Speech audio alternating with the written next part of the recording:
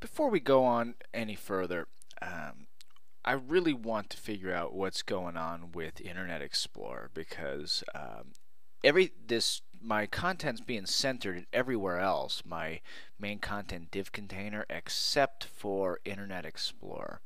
And um, the last thing I want to do is use the IE conditional statements, because to tell you the truth, I know what I'm doing works in Internet Explorer. So it's a bit frustrating why the margin and my width thing is not setting this thing up to be in the middle. Well, I'll tell you, the solution to fix this doesn't require any CSS. You need to add some HTML to the mix. And this kind of thing could be very frustrating to someone starting off, but it kind of dawned on me while I was messing around with this why this may not be working for me.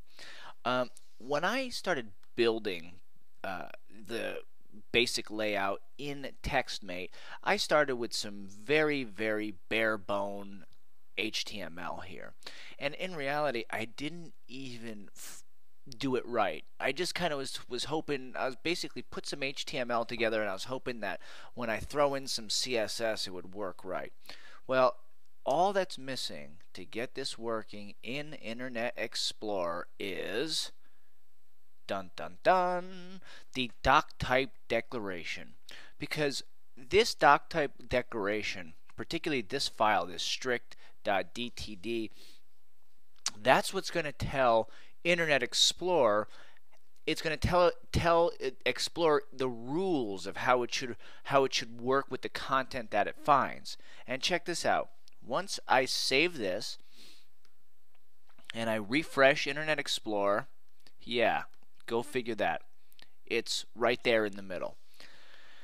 So, I mean, the question here is, what lessons have we learned from doing this? Well, it's important that you have the right foundation for what you're doing. And the right foundation may be things that you may not realize are that important, but are extremely important in having this thing render right. And in this situation, all it was a missing doctype declaration that most of the time it wouldn't even dawn on you that it has such impact. But the missing doctype declaration wasn't centering this stuff in the middle. But now it's good to go, and I'm at a good place because now I'm ready to move on, and I'm almost like fully done with my layout, and I could start getting into all the functionality for my page. One other thing that's funny about this is that while adding the doctype declaration gets IE to center the content just right, I noticed that it also adds a little bit of space in WebKit. That's Safari and Chrome. So check this out. Here is the doctype. Here's the document without the doctype, and you see that the header from the top browser Chrome is pretty close.